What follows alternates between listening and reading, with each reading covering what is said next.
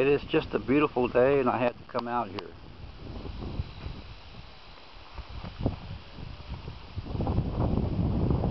In 1928, there was at least a F4 tornado that touched down west of Carnegie. And I think it was hit right before Carnegie, but for some reason it veered off toward the south and it came right here to this point. And this is the original allotment of Lone Bear. He had three names: Kiowa Tia-Piah-Gaw, and this was his allotment here. Right in this area somewhere is his where his house was. It's so overgrown here I can't even locate the remnants of the foundation that was here, but this is where the house was. In 1928, there were about 6 or 7 members of the family that were in the house at that time. Cousin Carrie Ahhaitty remembers her dad, Harry Ahhaitty, going outside 3 times, and then the 3rd time he came running in and told everybody to get on the floor in the living room, and the grandmother, Khuen-Ahaw-Gyah, was running through the house getting blankets and throwing them over her kids and grandkids, and then she went to try and find a piece of canvas, and that's when the tornado struck. And Carrie recalls, she says it feels as if the house was being lifted up off the ground. She looked up at the ceiling and saw daylight in the cracks in the ceiling, and that was the last thing that she remembered. She said she kind of came to, and she was sitting up in the pasture. Those trees weren't there at the time, of course. It was just a pasture out there. But she remembers looking around her and seeing her dad and her grandfather, and looks as if it was all beat up, she said. And they found her sister Velma, and Velma was maybe like 4 or 5 years old, and she wasn't breathing. And her grandpa said, bring her to me.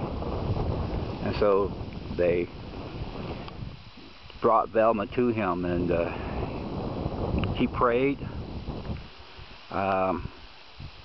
Then they said he blew on the top of her head, and Velma came back. So people say that Grandpa Lone Bear saved Velma with this medicine. They couldn't find the grandmother, Khuen-Ahaw-Gyah, but there was a piece of the debris of the roof that was somewhere in that area there, and they looked underneath the debris, and that's where they found her body. She was dead. Her neck was broken. Now, the Carnegie Herald reported that she was the only casualty in the what is called the Great Carnegie Storm of 1928. But on the west side of Carnegie, they found a white farmer. His body was all wrapped up in barbed wire. So there were 2 casualties in the Great Carnegie Storm of 1928. So this is what this site here represents where the house was built. Over in that direction, there was a dance site there that they used in the 1920s and before that. It was a dance ground of the Kiowa Tia-Piah-Gaw Society. It was a Kiowa military society, and they would have their annual celebration here every 4th of July. But it ended in the last one was in 1927.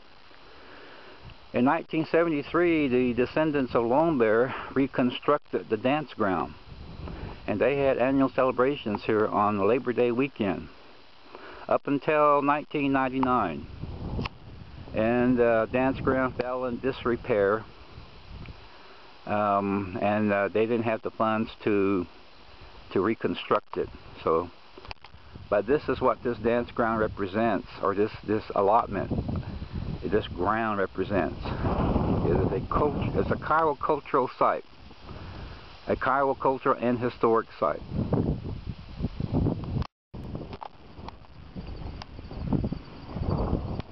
In 1973, there was a dance ground that was constructed here at this spot. It was constructed by the descendants of Lone Bear. And this was pretty near the site of the original dance ground, which was in operation during the 1920s and prior to that. And it was a celebration they had around the 4th of July. This one that was in operation during the 70s and 80s and 90s, that was on Labor Day weekend.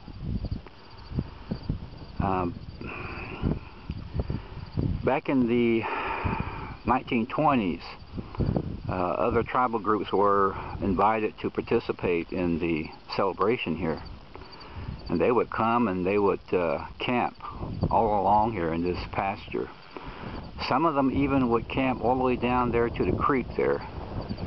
That's about 200, maybe 300 yards down there. And that's how far that they would camp on this allotment. And the ones that took place here in the 70s, 80s, and 90s, they camped a little bit closer here, around in this area, closer to where the dance ground is. You can see the flagpole still there.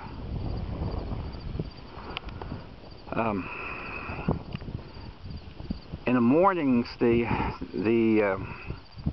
Kiowas would perform what is called a brush dance, and they would start back in the 20s. They say that started way down there toward where the creek is, and I guess it took the better part of the morning, and they would progress on up here to where the dance ground is.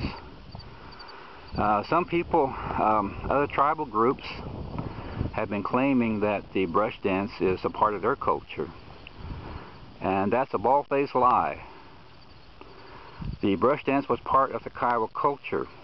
The brush dance was part of the Kiowa sun dance, and it signified that they were bringing the center pole into the encampment, and then they would construct the Sundance Lodge after they had